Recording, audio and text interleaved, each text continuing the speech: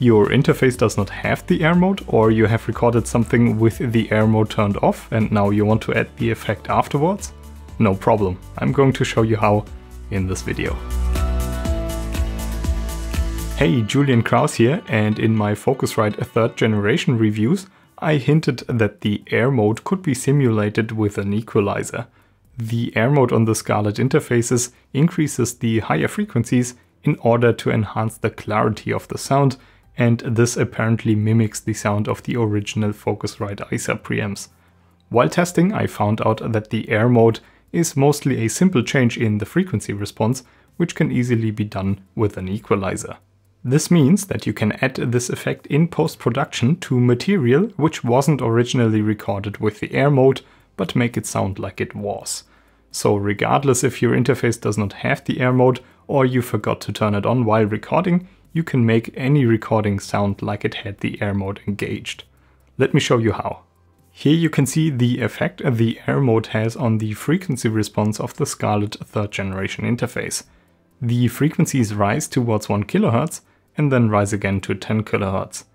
I'm thinking of rebuilding that curve by stacking 2 high shelf filters. A high shelf filter adds a slight rise in the response and then levels out again. This means that all frequencies above a certain point will be amplified by an equal amount.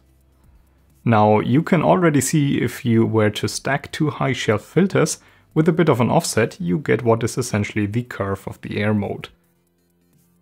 I did that and tweaked it a bit so that it gets as close as possible to the original frequency response, and this is what I ended up with. In yellow you can see the frequency response of the air mode, and overlaid in purple you can see my simulated curve. This is very close if I do say so myself, and with the biggest deviation being only 0.1 decibel, there should be no audible difference between the two. By the way, please ignore the roll-off below 100 Hz.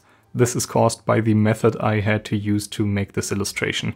In practice, it's still flat here. Here are my settings. In Audition, I used 2 instances of the parametric EQ effect. On the first one, I used the high shelf filter with a frequency of 230 Hz and a gain of 1.9 decibels. And I set the slope of the shelf to the shallower option. In the second EQ effect I used another high shelf, this time with a frequency of 3500 Hz and a gain of 1.9 decibels. The slope is also set to the shallow setting. And that's it. When I apply this, it makes the recording sound as if the air mode was turned on the interface. I know that not everybody is using Adobe Audition, but you should be able to plug these settings into any parametric equalizer. Just set up 2 high shelf filters and insert the settings like shown. If you cannot apply the filters at once, you can even apply them separately after another to the audio and get the same result. And if your filters are not 100% accurate, don't be too alarmed, nobody will ever hear your recording in an A/B scenario, so there's really no way to spot these minuscule differences. Before I go, I want to shortly demonstrate my air mode simulation. So I'll let you listen to an audio example. The first bit is recorded with the air mode turned off. The second part, the air mode is turned on. And in the third part, the air mode on the interface is turned off again, but this time my air mode simulation is added in post. So this should sound exactly the same like the second part.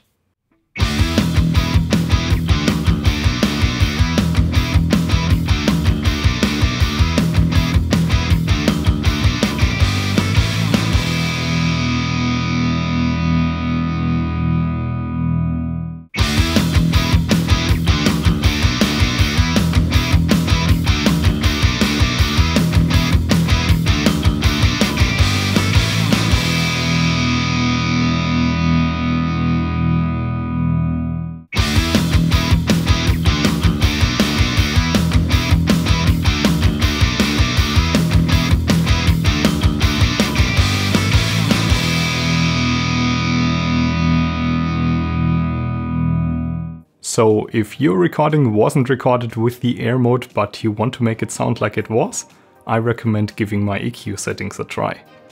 That's it for now. I hope you found this interesting. Please give me a thumbs up and consider subscribing. I will see you all in the next one.